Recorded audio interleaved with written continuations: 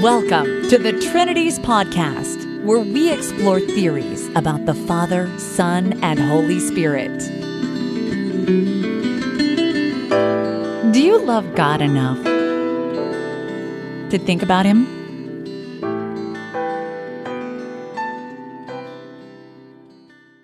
Episode 357. Seminary student takes Trinity class, becomes Unitarian. Part 2. This episode of the Trinities podcast is a continuation of my wide-ranging conversation with recent seminary graduate Johnny Barnes about his change of mind from Trinitarian to Unitarian. We'll pick it up here, where Johnny is offering further advice to those Christians who would fearfully, faithfully, and honestly reopen the issue of whether New Testament teaching is actually Trinitarian. You know, in terms of advice, resources, praying about it a lot, and just looking into the other side. So one thing that a lot of friends have done is I'll say, hey, do you mind just like looking into this, and, we'll talk about it next time more. Like, I'm not going to just debate people the very first time I tell them, hey, I've become a Unitarian, let's debate.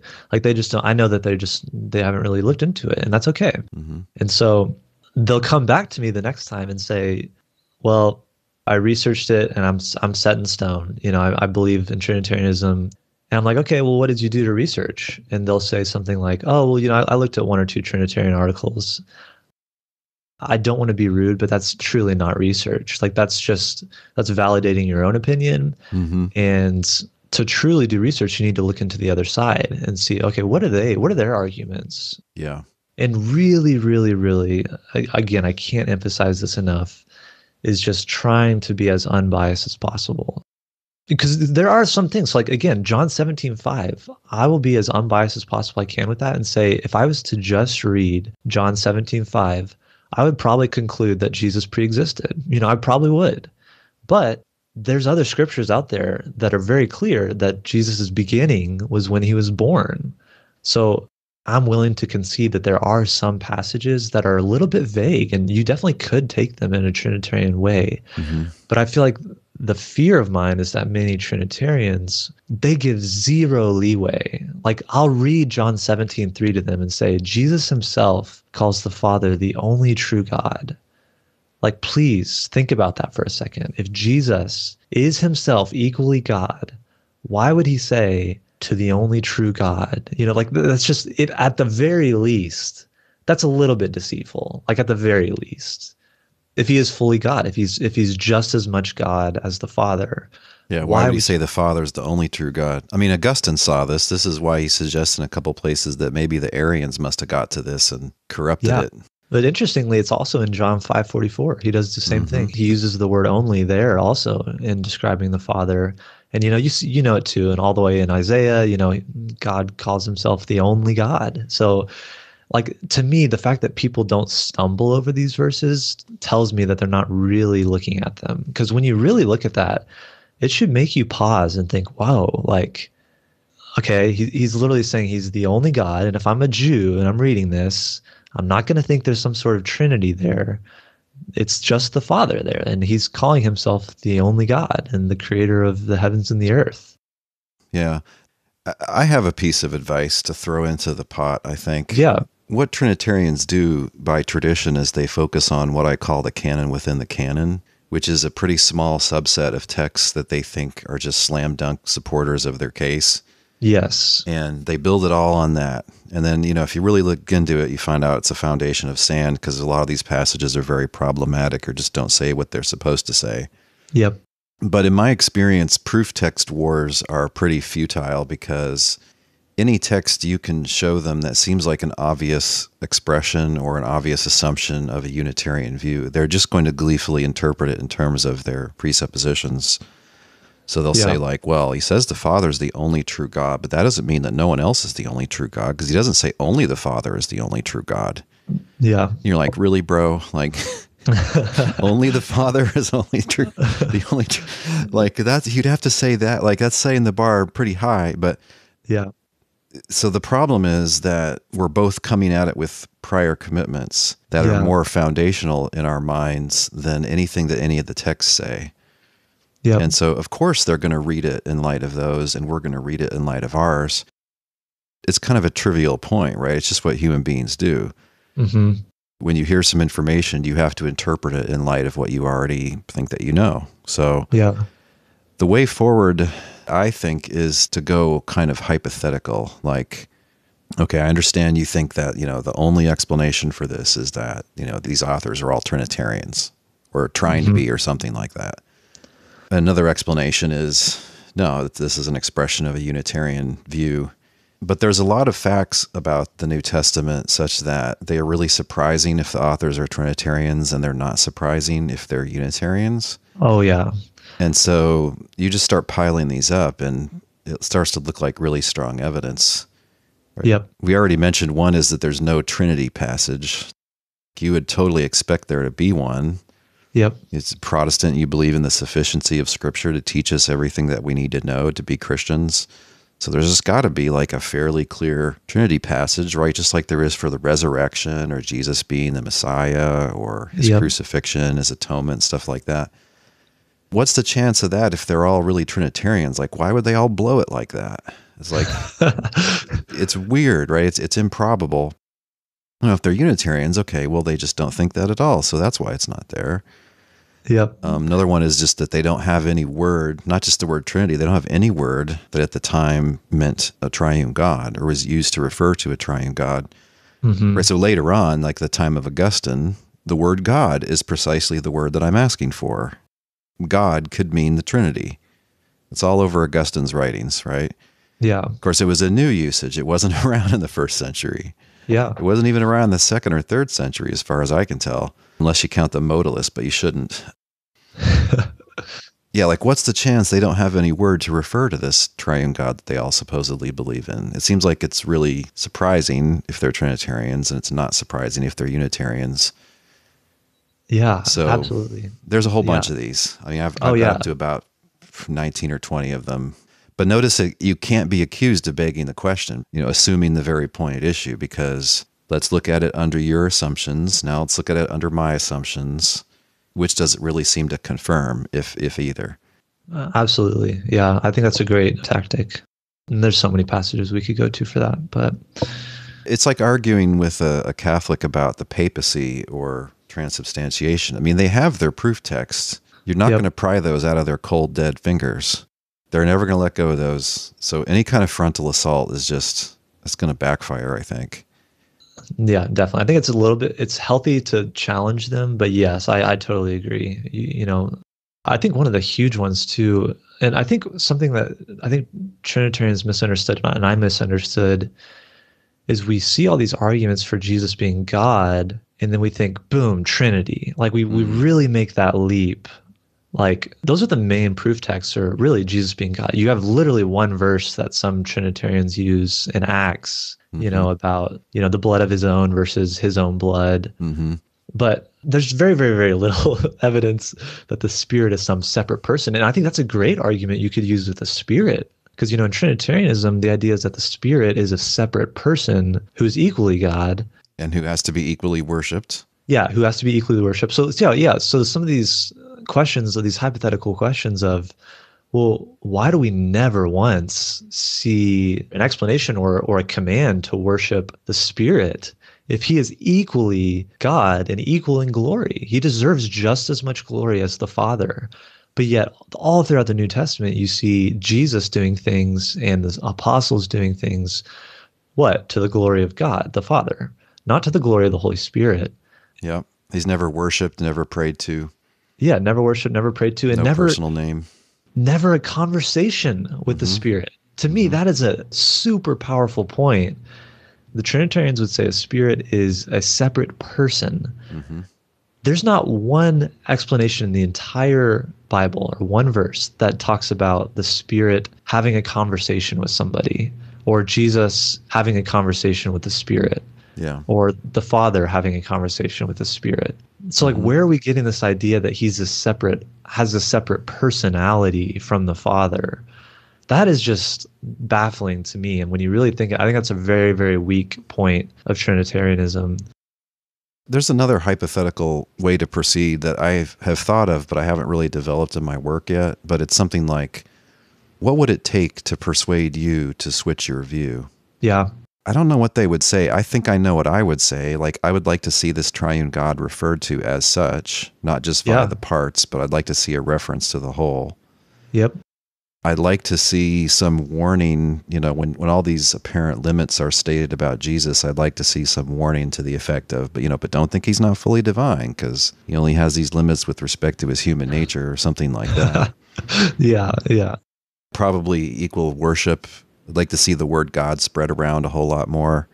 Things like that. I'm not sure what they would say. It'd be interesting because, you could say, well, look, if he says the Father's the only true God, like, what more would you need than that? Yeah, that's what I said to my friend. I said literally, like, how much more clear would you want him to say it?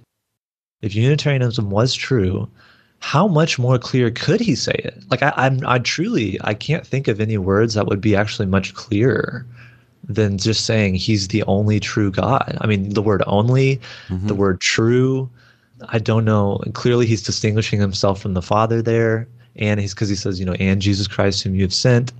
So I don't know how much more clear he could be. It'd be interesting to what a Trinitarian would say to an answer to that, because I think some of the stuff they would come up with would be obviously wrong-headed. Yeah. Like, I want to see Jesus never worshipped or never honored or anything like that. Well, it says it's to the glory of God, and it has God exalting him in Revelation 5. So are you sure, like, you really want to hold out for that one? That's a question I've gotten also multiple times is, why is Jesus worshipped? And it is a valid question. Sure. But, when I looked at there's only really two passages that explain why he's worshipped. And you have it in Philippians 2, every knee will bow, every tongue confess that Jesus Christ is God. Oh, no, that's not what it says. Is Lord. So, that's a reason there. Why is every tongue confessing, that he's Lord? And I think it goes on to say that God raised him from the dead. I can't really remember off the top of my head. But anyways, and then you have Revelation 5, and you're exactly right. He's worshipped, but he's worshipped as the Messiah to the glory of God the Father. Yeah. On the basis of his service to God, bringing all people from all nations to God, basically. Yeah. Not because he's God. That's pretty clear why he's being worshipped there. And so, we import this idea of worship, therefore he's God. It's like, whoa, let's tap the brakes. Why is he being worshipped? And it's clearly, because he's the Messiah, he's the King. I would like to get 3 Trinitarian friends in a room and say, okay, give me what it would take to convince you. You guys discuss it. Give me, 5 points or something. Yeah. See what they would come up with. And I have a feeling some of it we'd shoot down using scripture, like, I don't think Jesus should ever be called God.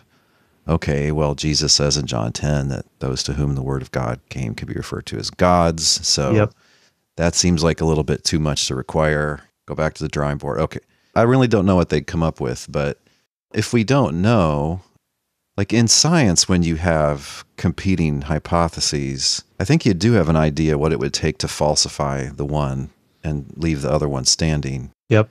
It's something empirical, so that makes it easier. But, okay, it's not going to be anything empirical, I don't think. But, yeah, what is it? Because if we can't say that, then are we just, like, slapping each other or, like, playing this stupid game to aggravate each other? Like... Yeah, it's literally, it becomes an unfalsifiable position. You literally can't, argument's a game. There has to be a way to win it, in a sense. That's one way to put it. Yeah, exactly. So... you can say something really abstract like, I would be convinced if I thought a Unitarian view was overall the best explanation of the text. Something. It's like, what does that really mean? Yeah, it's like, what does that really mean, though? Yeah. That's a good answer, but then it's hard to know when you've made any progress towards that. So, yeah, what would that look like if that turned out to be the best explanation? When the Trinities podcast returns, Mr. Barnes and I discuss the importance of what isn't in the New Testament when it comes to judging between a Trinitarian interpretation of those writings and a Unitarian interpretation of those writings.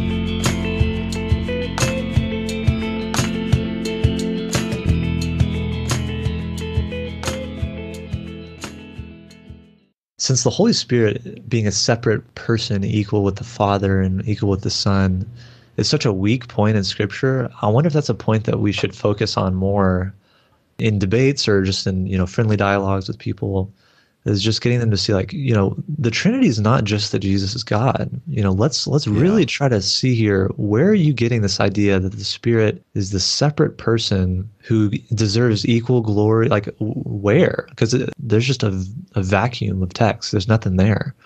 That's what I don't understand. How do you get them to see the evidential importance of what's not there? Right? Everybody's fixated on what is there. Okay, he's called the Comforter and the Advocate here and the Helper. Yep. Ananias and Sapphira lied to the Spirit. So clearly, if you can lie to him, he must be a person. Like, they know, like, all the stock off-the-shelf arguments, but they don't see the relevance of, like, the blazing absences. Yeah. One point I make to people about the Spirit is that Gregory of Nazianzus, in his theological orations from the year 380, just straight up admits that, hey, we're all still arguing about this Spirit. What's the deal with this?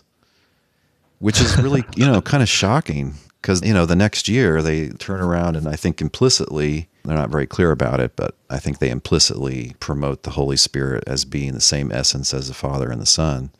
Yeah. But he just admits that, hey, Christians disagree about this. Well, of course they do. Like, yeah.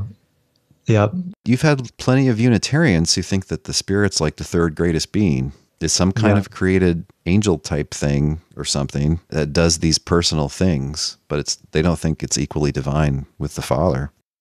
Yeah, I think those are all great points. I think the Spirit is very absent. The Trinitarian understanding of the Spirit is very absent from the Scriptures. And real fast, let me mention the BU. So on that page, actually, on the YBU page on biblicalunitarianism.com, I had just added, I think it's under like point number 1 or point number 2, things that are absent from the Scriptures that you've been taught. So this is really relevant for me. It's like 5 or 6 quick bullet points. It's literally just things that aren't in Scripture, verses that aren't there that we think are there. Generation and procession, anybody? Is that on the list? I do talk about eternal begottenness. Yeah. How that's not a biblical concept.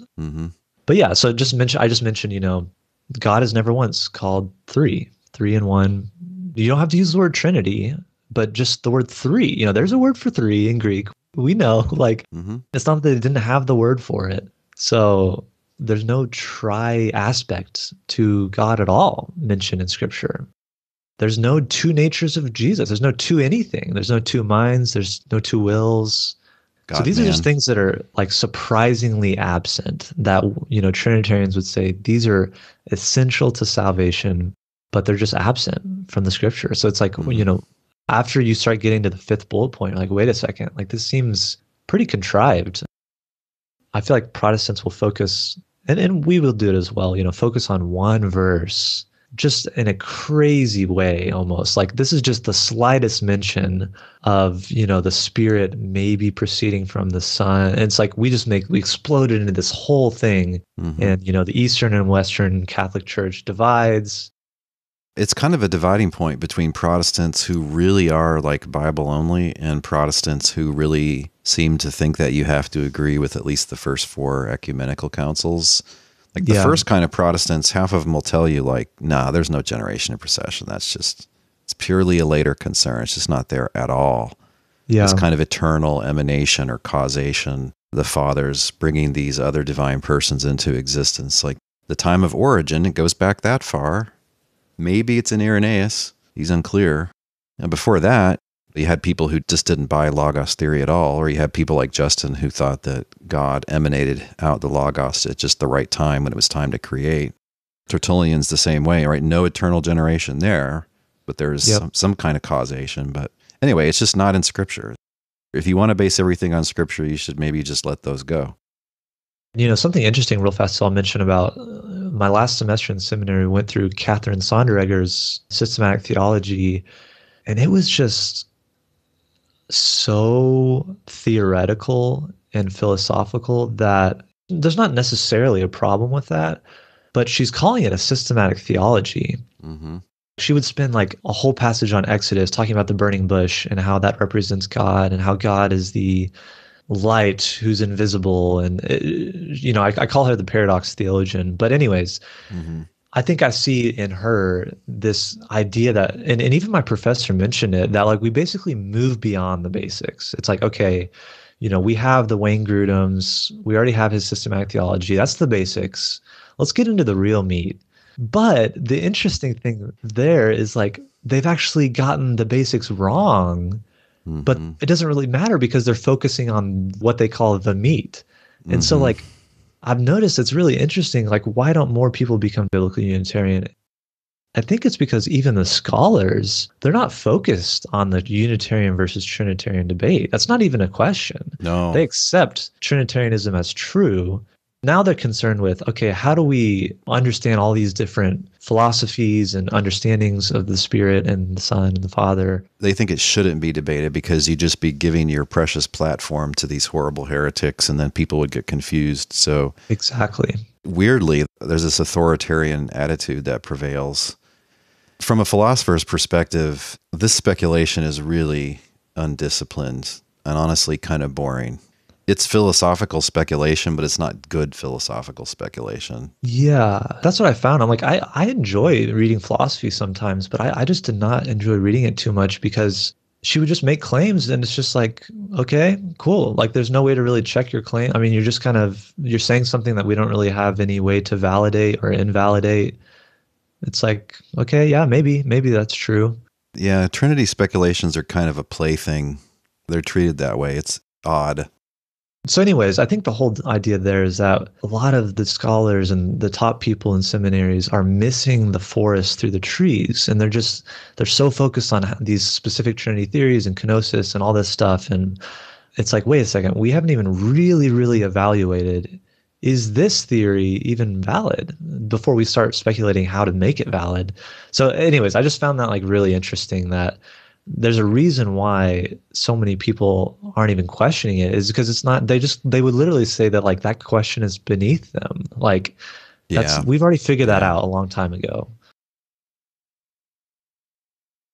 When the Trinities podcast returns, I ask Mr. Barnes if in seminary he learned about the historical development of Trinity and incarnation theories in the first 6 or 7 Christian centuries.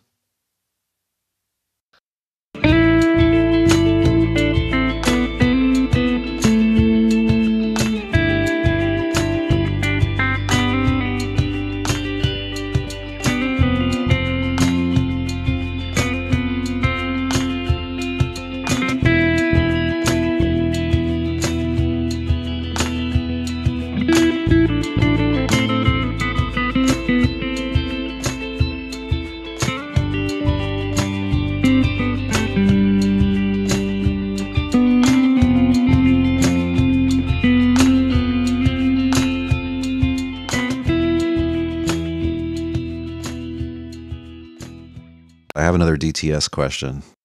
Did they teach you about the history of kind of the evolution of mainstream speculations about God and the Logos and the Spirit and so on? Or did they do the more James White kind of approach, which is, find some quotations of guys in the 100s that refer to Jesus as God and then sort of spike the ball? Like, we've always all been Trinitarian. Look, because Ignatius calls Jesus God. And just kind of move on from there. Like, do they actually tell you how Origen is different than Justin and how, there was a backlash against Logos theories and these were perceived as new and unbiblical. And so there were all this opposition among ordinary people. Like, did they get into this kind of stuff? No. And that's a great question. And again, this idea that people think, oh, well, my pastor must be right because he's been taught by somebody who's been taught. And it's just, you haven't sat in the seminary classes I've sat in. Like I know what they're being taught, and you're exactly right. It's the James White. Let's pull out a few quotes from. That's exactly. You literally hit the nail on the head. No, they just pulled out a few depressing. Quotes. That was one of the things on my journey to becoming a biblical Unitarian is I would listen to Sean Finnegan and a little bit of your understanding of church history. And I was like, this is not what they're telling me at all. And then I would go read these guys for myself and be like, oh, wait, yeah, they don't have that understanding of the Trinity. Like, yeah, there's this quote that they might seem to call him God. And honestly, I have an interesting point about Ignatius. Mm-hmm. Ignatius is one of the only early church fathers to keep calling Jesus God directly. Never mind that his works are super corrupted.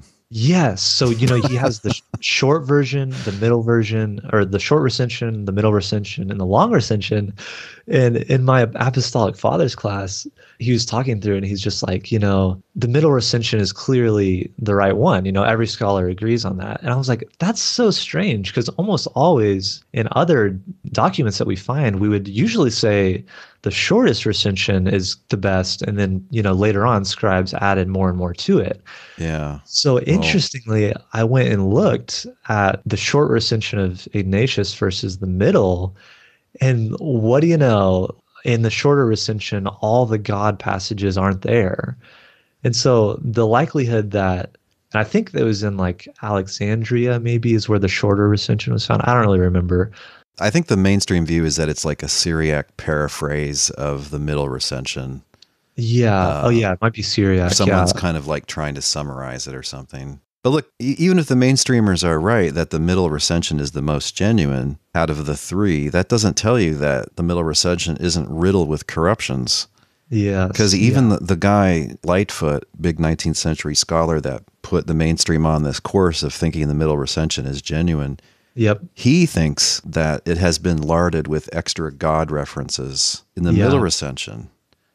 Yeah. So I just found that really interesting. Yeah. I'm like, what are the chances that they're not trying to really fight against Trinitarianism? You wouldn't think in Syriac in the 1st or 2nd century.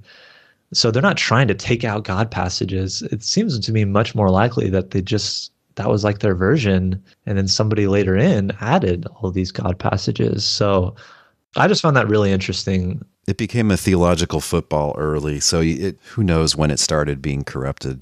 Yeah, exactly. And there are still scholars you can find that only think a couple of them are genuine, the rest of them are made up. And keep in mind that the Miller Recension, all these texts, I think it's like 1 or 2 copies, and they all have the fake letters in the same copies, right? So everything's been in the forger's hands. Yes. Everything. Yeah. So, that's a really great point. Yeah. Anyway, what happened with me, I was blessed in philosophy, getting 3 degrees in that, I was taught to read historical philosophers. So I would go back and read people like Origen, Tertullian, and so on, and be able to understand them in their own context and realize that they're different than the other guys. The big smoking gun that anybody could find is if you read Novation. It's easiest to read Novation because he wrote like one main work on the Trinity. Okay. But almost equally in Tertullian and in many places in Origen, they're really concerned to refute these 2 different heretics that they think are wrong and out of balance. And it's the modalists and it's the biblical Unitarians. It's what historians call dynamic monarchians, or the mere man view.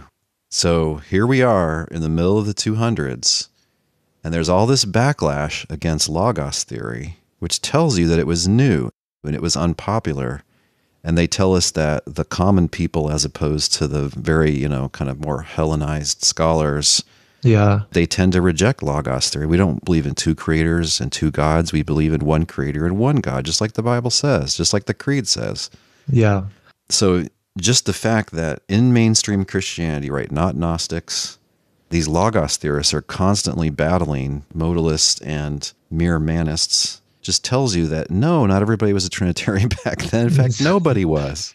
Yeah, that was just baffling to me too. Yeah. So anyways, in my time at DTS, that's what church history was, or, that's what my Trinity class was. Church history was another, they didn't spend too much time on some of that stuff. A lot of it was honestly pretty recent church history. Now, 20 centuries is a lot to cover in one semester. Yeah. So, but yes, in the Trinity class, it was literally just, cut and paste some quotes from early church fathers, which, wow, that was just mind blowing to me. I was like, wow, y'all are really just reframing this. And again, the common thing that they would say is, oh, well, they just didn't have the words to properly articulate the Trinity. Mm-hmm. As well as I do, that's just kind of bogus. It's kind of patronizing. Like, why would they be so poor at coining words? It's just so funny too, because to make that claim is so interesting, because their claim is not that the Trinity developed in the 3rd or 4th century. They would want to claim that the Trinity is a New Testament teaching. Right. So it's like, if you believe that, then why are you saying they didn't really have the words then? Like, which is it? Is it a New Testament teaching, or is it a 3rd or 4th century development? Mm-hmm. when the Trinities podcast returns, the exciting translation project Mr. Barnes is working on now.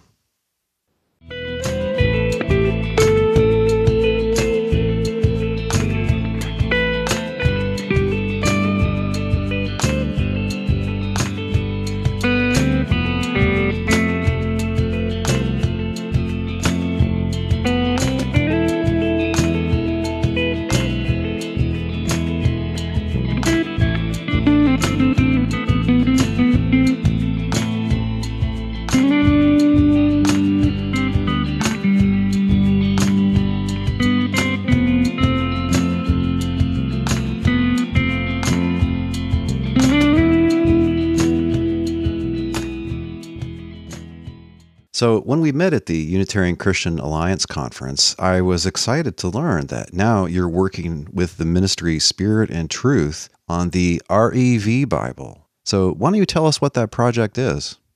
Yeah, so it's the Revised English Version. It's a Biblical Unitarian Bible translation.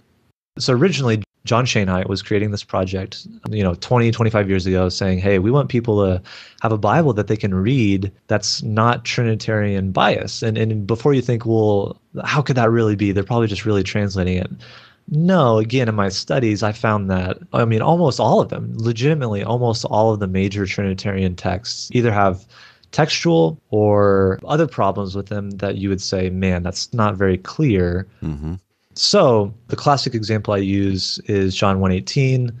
You have only begotten God and only begotten Son, and about half the manuscripts are one. I think half the manuscripts say the other. I believe it's only the Alexandrian tradition that talks about only begotten God, or that uses only begotten God. Mm-hmm. So there's different textual traditions and all that stuff, but we don't need to get into that. Anyways, so Trinitarians will translate that only begotten God, right? Why not? They believe in the Trinity. This is a text that supports their view. I don't blame them for it at all. Well, and they wouldn't apply the rule that the more difficult reading is to be preferred, even if it totally sounds like something John would never say. Yes, yeah, and that's what's really, that's a really interesting rule in textual criticism that I was taught. The most difficult reading is to be preferred, which is really interesting because you're basically saying ignore the internal considerations and just take the harder reading. But it's like, wait a second, John 3 different times, uses the phrase only begotten Son. So wouldn't we expect him to use only begotten Son here? So to me, that's a really strong it's argument. odd that you should consider the context of the book and the author when interpreting, but now when it comes to textual considerations, suddenly this is off the table. Yes. Yeah. The more honest translations, they will put a footnote that says, well, some manuscripts have only begotten Son. Yep. And we do that for, there's some problem passages that it really is unclear, and we will put footnotes. So really, I think we try to do as good of a job as we can with being unbiased and just saying, hey, look, this is what the evidence shows. This is what we've seen from the context. This is the reading we think makes a lot of sense. And, theology really does affect translation. People think the NASB is unbiased or the KJV is perfect because, it came down from God. We know that that's not true, obviously, about the KJV. Mm-hmm. Even Protestants, serious scholars, there's nobody that really believes that. But yeah, in terms of the NASB being literal, I'm working through almost every day comparing different translations, and I'm looking at how the NASB translates certain things. They're definitely not literal. Like, there's definitely points where you can't be literal. You'll have a string of nouns put together. You have to figure out, where do we put in an is? There's got to be an is in here somewhere. Mm-hmm. Translation is not just this perfectly easy process, especially when you're going from a language like Greek or Hebrew to English. They're just very, very different languages. So it's not like going from Spanish to English, or, there's a lot of words that are the same and a lot of the ideas are the same and verbs kind of work the same. They're just very different languages. So you're going to have some translation considerations. So all that to say, John Schoenheit kind of started this project with his intention of trying to have a Bible that wasn't really biased. I know that's a crazy claim, and we know that we're not perfect, and we know that there's no such thing as a perfectly unbiased translation, but that's our goal, and we're trying to produce a translation that's very readable, but also faithful. And so people will say, well, a literal translation is the best. Well, not necessarily. There's definitely moments where the literal would actually get you to miss the meaning. There's many, many times Yep. where an English reader would read it and not actually pick up what they're actually trying to say. I think people that only know one language or who haven't done translating, they sort of, maybe interlinears give people this idea too, that translating is just kind of matching up the different words.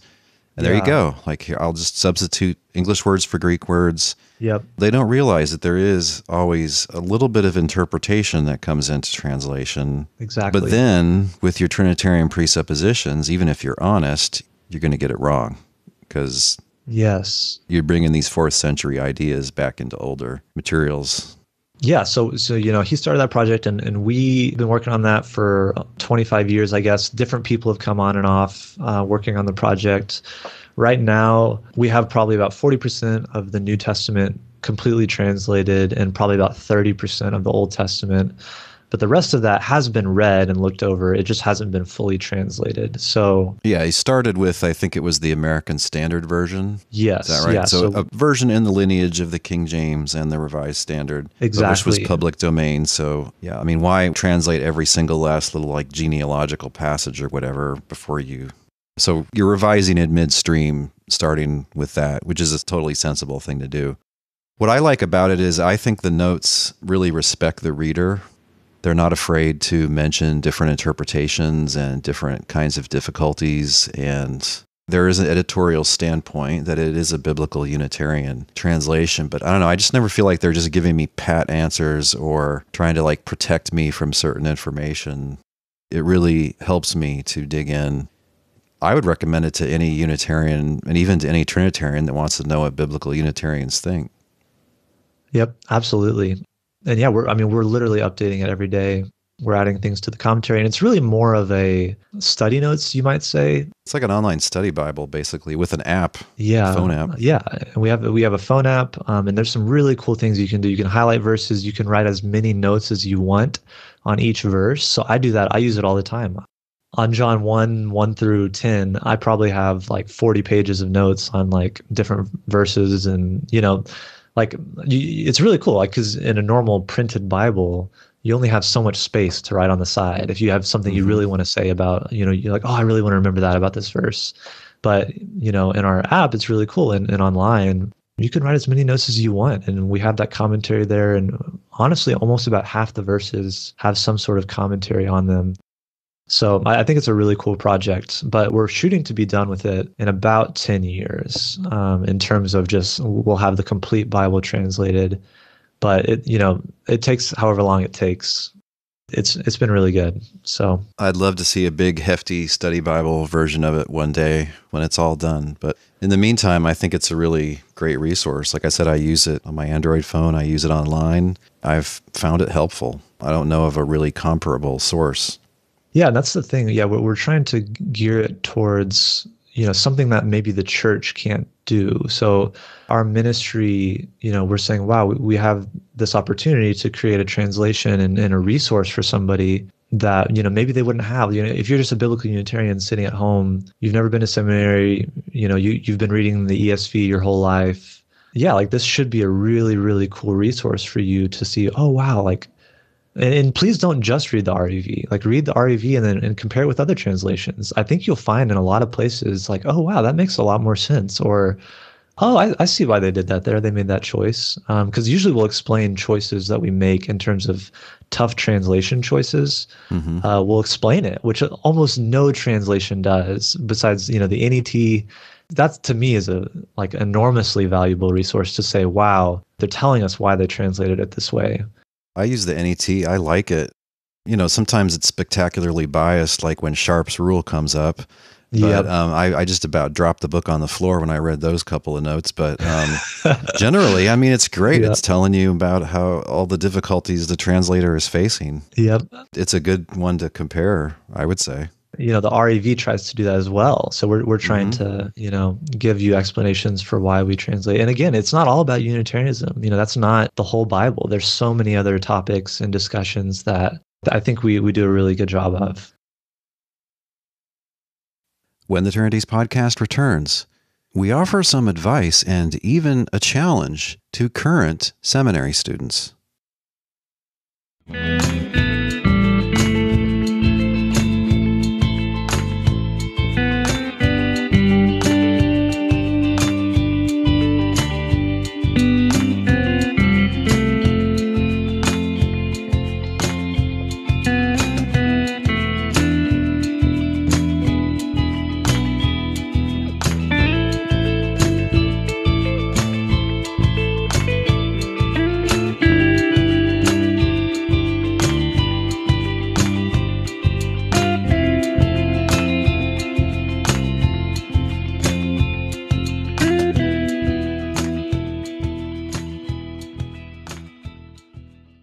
Before I mentioned the fact that according to, I think, today's evangelical seminary professors, our view just is something that literally should not be talked about, much less debated.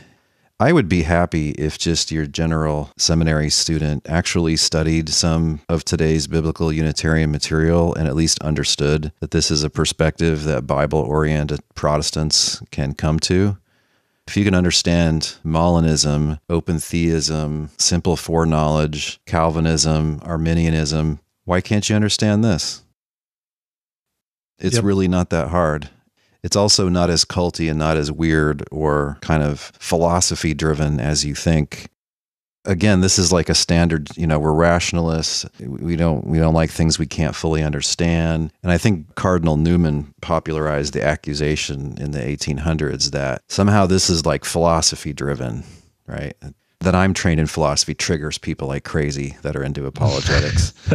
But then they actually, try to find like what the trainings help me do is actually to stay away from controversial philosophical theses, which is not what systematic theologians do. But anyway, where's the philosophy in Johnny Barnes's change of mind here? Like, where is it? Like, where's the point where he's like, oh, yeah, I got this real highfalutin $3 word theory here, and now I can't be a Trinitarian anymore. Yep. It's just not there. Like, it doesn't fit the script. So I can probably give a big speech about why my friend who's an evangelical believes in the Trinity. Like, I know all the speeches, I can tell you. They can't do that for our side. Yep. I would love it if all the seminary students would go out and read the REV and its notes and say, hey, I'm going to refute this in my term paper. Yeah. Go do that. And then at least maybe you'll refute it, or at least you'll understand where this gang of Bible-oriented Protestants are coming from. Yep. That's all we are. We're just like radical Reformation Protestants that took things farther than, Luther and Calvin and Zwingli did. Yep. I would also add on to that, if you're a seminary student, listening to this, please don't think that you're above looking into certain doctrines, or that the church already solved that a long time ago. That's a dangerous place to be, because that's what the Catholic Church said for thousands of years. Well, we already solved that. We don't need to talk about that anymore. Mm-hmm. So please just consider hey, maybe I will look into it. I'll give it some time. I don't have to change my mind. I'm not saying you have to change your mind, but just please give it a chance to look into it. So I would just encourage you to do that.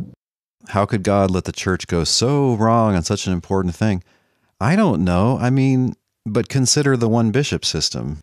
Yep. You're Southern Baptist. I was from a different, you could say, low church tradition, Protestant. We've never lived under bishops a day of our lives. Yep. Now, this is unthinkable in like the 1400s. It's unthinkable in the 1000s, in the 900s, in the 500s. So why did God allow the mainstream to go so wrong, we think? We no bishop Christians who believe in congregational church government or some kind of other church government, like a Presbyterian scheme. Yeah. Why did he allow it to go so wrong on something so central? I don't know. He lets us mess things up, But that doesn't mean we can't correct the course. Yep, exactly. And I want to say too, as an encouragement, I think the availability of the internet and to hear voices from the other side is just a huge, huge blessing that I think will honestly grow our movement. Mm-hmm. Because, before this, church history was not favorable at all. Books were burned, people were killed, people were cast out. So we live at a really cool time in history where people actually can hear the other side. My favorite tragedy in church history is, I think it was in the 360s, there was this bishop of Sirmium named Photinus. And Photinus, according to the reports that we have, was a mere man guy. In other words, he believed that Jesus was human and not divine. Mm-hmm. And what the going concern was at the time was like an origin style of logos theory. So, of course, there was a Nicene movement going on too that was still in the middle of the Nicene controversy. So they said, "Hey, we're going to refute this jive turkey," and they held they held a council in his city. All the bishops got together, at least Eastern bishops got together, and they brought their champion dude in to refute him. And the whole debate was taken down in shorthand by professional stenographers. And supposedly afterwards, Photinus went around telling everybody that he won the debate and showed the record to everybody he could. Mm-hmm. This is lost. We don't have it. Yeah. Oh, I know. This was still a live question at that time? It was. Yeah. And they couldn't just fire him because presumably the majority, or at least a strong minority of Christians under his leadership as bishop, must have agreed with him. Mm-hmm. So, yeah, winners write the history, as they say. Yes, exactly.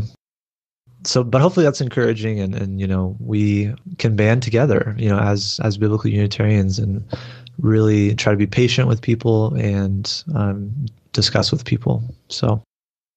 Well, I really appreciate, Johnny, hearing your story, and I'll pray that God will guide you in your church life and, whatever happens with your degree, and bless you in your work and, where you choose to go in life after this. Yes, absolutely. Thanks so much for talking with us. All right. Thank you very much.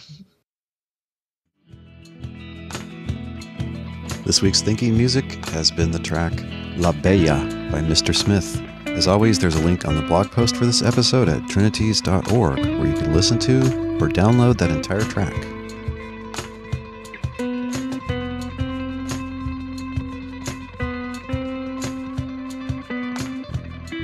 If you love the Trinities podcast, please share this episode on social media like Twitter or Facebook, and help other people to find the podcast by giving us an honest rating and review in the iTunes store for your country. You can also support the Trinities podcast by giving a certain donation per episode. If you're interested in that, please visit patreon.com/trinities. Finally, let us know what you think. Give us a comment on the blog post for this episode, or join our Facebook group at facebook.com/groups/trinities. The Trinities podcast is supported by and made for thinking believers like you. Thanks for your support, prayers, and encouragement.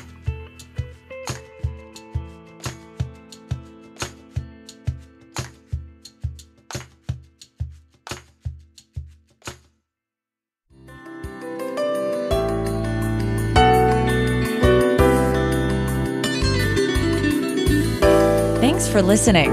We'll see you online at trinities.org. Till next time, don't forget to love God with all your mind.